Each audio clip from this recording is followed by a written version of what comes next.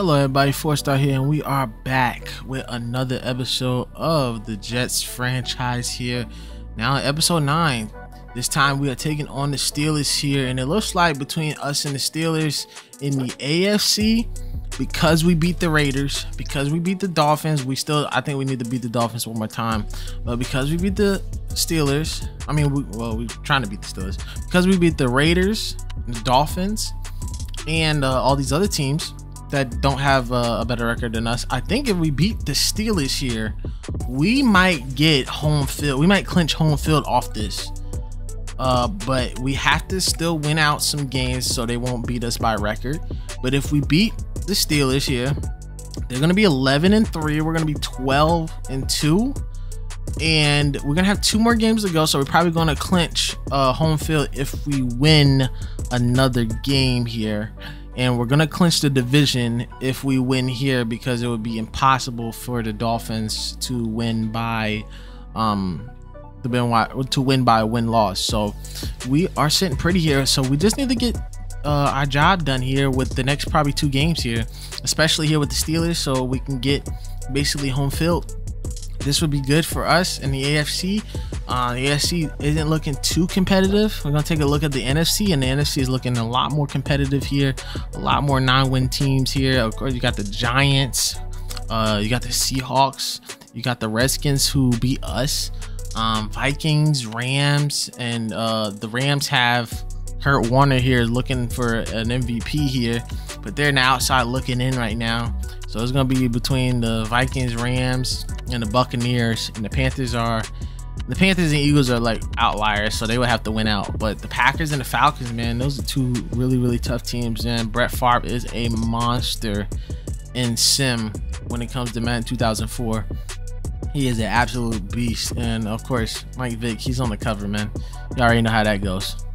So taking a look at Horse Trailer here, we got Isaac Bruce here, 5 catches, 128 yards, 2 touchdowns. Of course, Drew Brennan from last episode, 2 episodes ago. And for our week 14 players of the week, we got Ray Mickens in there, man. After 2 pick sixes, they couldn't deny him anymore. We couldn't deny us anymore.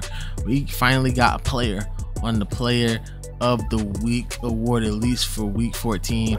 And then week 13, you guys already know, Drew Bennett, they cooked us. The Titans, they cooked us. Then Will Witherspoon doing a fumble recovery for a touchdown.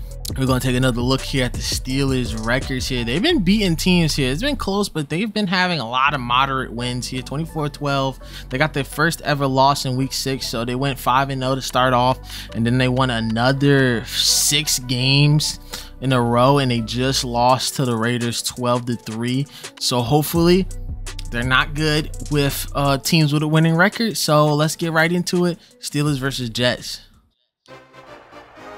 All right, so we are here at the game of the week here at home, taking on the 11-2 Steelers against our 11-2 Jets. Man, this is a matchup of epic proportions, especially here in the AFC here. The first person we got to watch out for, though, is Tommy Maddox. He is 3rd. I believe he is 3rd in the AFC when it comes to Pro Bowl.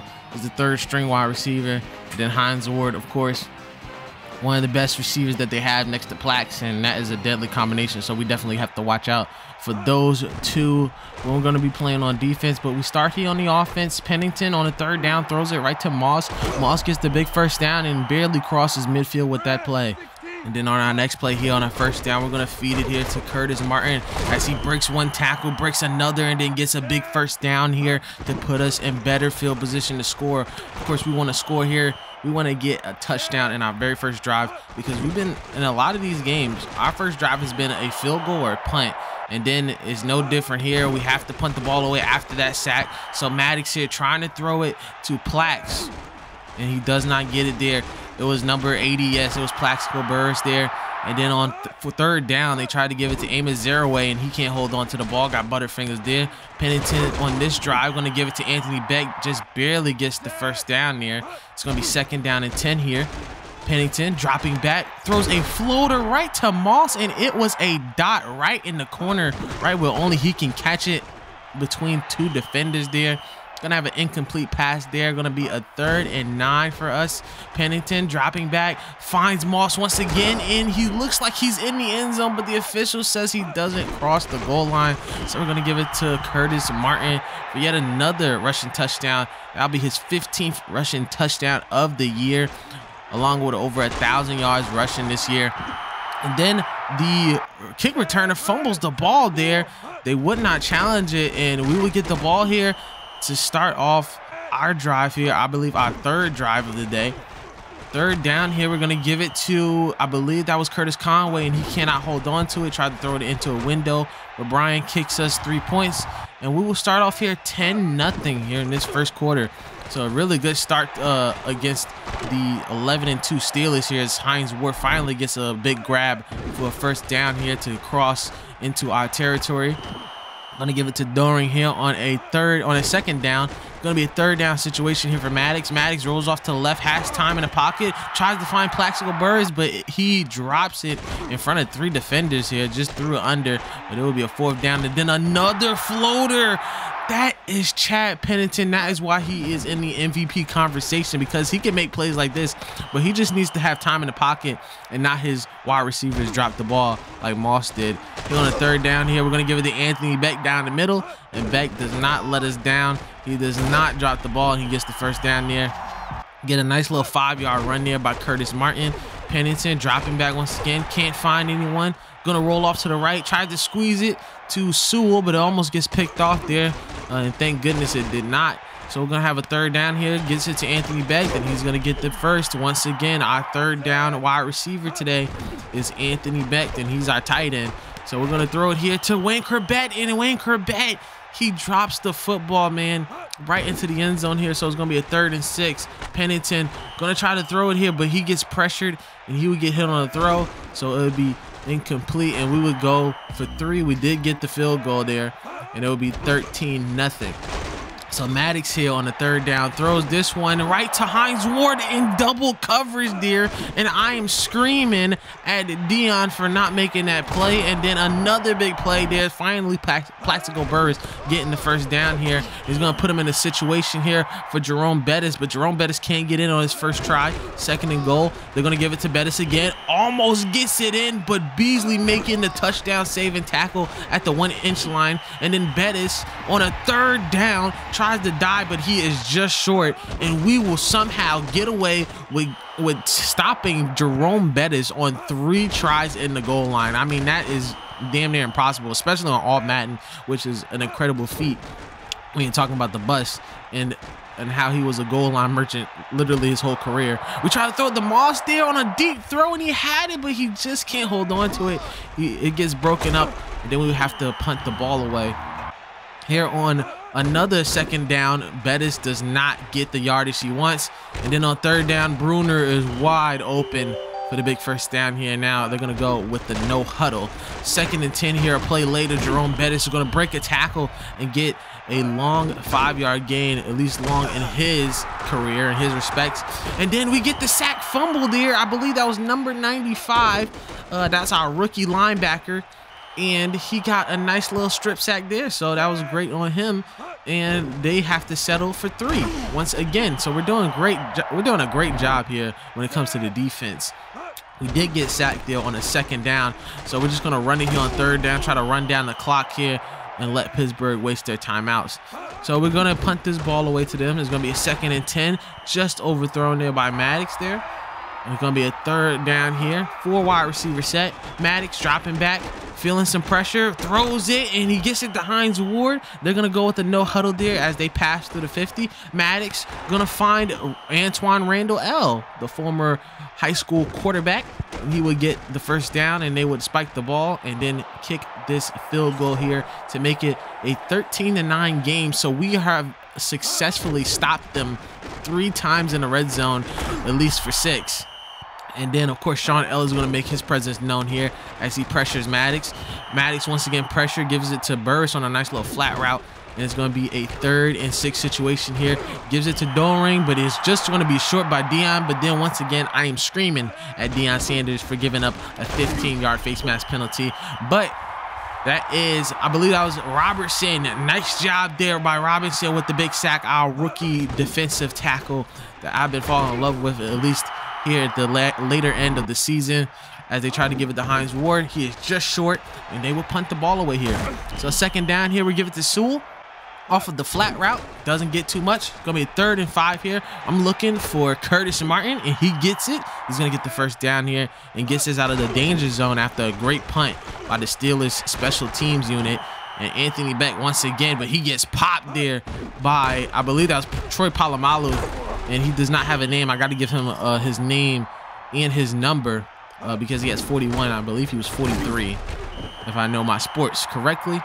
But we get a first down there by Lamont Jordan. Not too much running plays here today because their defensive front was just really just railing us the whole time. But we do get these 3rd and short situations as we give it to Sewell there, a fullback run. Pennington getting pressured, but we find Conway there for a good gain there. It'll be 9 yards. 2nd down and 1 here. It's a gritty game here today, and we see we're only in these 2nd and 3rd and short situations are we running the ball because Curtis Martin just can't get it done. But speaking of Curtis Martin, he gets the big grab to take us inside the 20-yard line here. 2nd and goal here. Gonna fake it to Martin. Pennington finds a wide open Sewell, and we'll get our first passing touchdown of the game here, making it 20-9 against the 11-2 Steelers here, who've had one hell of a season. At least nobody would have thought that they would be running the AFC, and neither did the New York Jets here, as we break up another near interception to make it a 3 and out. And then Chad Pennington throws an interception to Alexander. We were trying to avoid interceptions all game here because they really had the deep ball covered. But once again, Robertson getting inside and just phasing through the center and getting that sack there. And I'm, like I said before, I'm really loving Robertson here. We turn into the 4th quarter here, and then Jerome Bettis getting a nice little pitch and catch there. 1st and goal for the Steelers. And the Steelers, once again, Beasley just getting in there and breaking up passes. He's been near interceptions all day today. Randall getting the catch. And then another face mask penalty, this time by Ray Mickens. So it will be a 1st and goal situation. And of course, Abraham is not stopping Jerome Bettis. Like who would have thought that, right? But they have to go for 2 here to make it a 3-point game. And Bettis does a premature dive at the line of scrimmage, and it would be no good. So now they are down by 5. But all we need to do here is run some clock. We try to do an efficient job at that. Martin with a run here, 2nd and 9. And like I said, they have just been stopping us on the run. We've been doing so many rushing attempts, but it was to no avail here as we give it to Santana Moss, who is developing into our new wide receiver 1 here. And Wayne Corbett getting a big first down here so we can run some more clock. 2nd and 11 here, though. We're going to give it to Curtis Martin. They're going to start wasting timeouts here. 3rd and 6 here. We're going to try to get a first down run, but we get swamped there, and we would have to settle for 3. But this one would make it an 8-point game. The kick is up, and the kick is good. Brian, once again, a 3 field goal game here. 20 seconds left here in the game on a 3rd down after 2 incompletions, but Plaxico gets the catch and gives them a little bit more life here. Maddox rolling off to the right on a 2nd down, but it gets tipped away, and Ray Mickens almost gets the tip drill INT, but it is short. They're going to give it to Doring here, but that would be it. There's no timeouts left, and that will be the game. The New York Jets conquer the Pittsburgh Steelers here 15-23. A gritty and grindy game, an ugly game at that, but we end up getting a big win here, and now we advance to 12-2 on the season, and because of this win, we clinch our division. Chad Pennington, 239 yards, 1 TD, 1 INT, 20 of 38 right now. Not looking good for MVP when he hasn't been putting up the numbers week by week, but right now we're just worried about winning games, and that's what we're doing. It was a grindy game today. Curtis Martin, one of the first times under 4 yards per carry, 21 attempts, 50 yards, and a TD. Can't really complain too much. They were playing some really tough defense, and once again, we just got the win. We got the dub. Here today, Santana Moss, once again, man, he is becoming our workhorse player. We got to get him some touchdowns, though. We really got to get him some touchdowns. but he gets 4 receptions, 76 yards. Anthony Beck, 4 receptions, 44 yards. Curtis Martin, 4 receptions, 43 yards. The rest of these guys, 2 receptions, and of course, Gerald Sewell with 4 receptions and a TD. This defensive front is doing it once again. Dwayne Robinson, now I was worried when I saw his contract, his rookie contract. I was like, damn, well, he better be working. And he's been working, though. And that interior, I believe he's like at 6 sacks this season. That is amazing for his rookie campaign, and I can see why the Jets went all in on him. He's doing well right now. And also Sean Ellis adding on to that resume. I think he's on 13 sacks right now. He's looking good right now. And then Matt Walters, the rookie, I think this is his first sack of his career. So congratulations to him. So thank you guys for tuning in to this ugly win against the Steelers. Now it wasn't nowhere near pretty. We didn't get too many touchdowns. We got 2 touchdowns today, and we ended up winning 23-15. Just another grindy win, 12-2 right now. We still got the Patriots and then the Miami Dolphins, so we're gonna do all that in one episode, and then we're gonna see how we fare in the playoffs. So hopefully you guys are enjoying the series as much as I am. Like and subscribe, and we'll see you guys in the next one.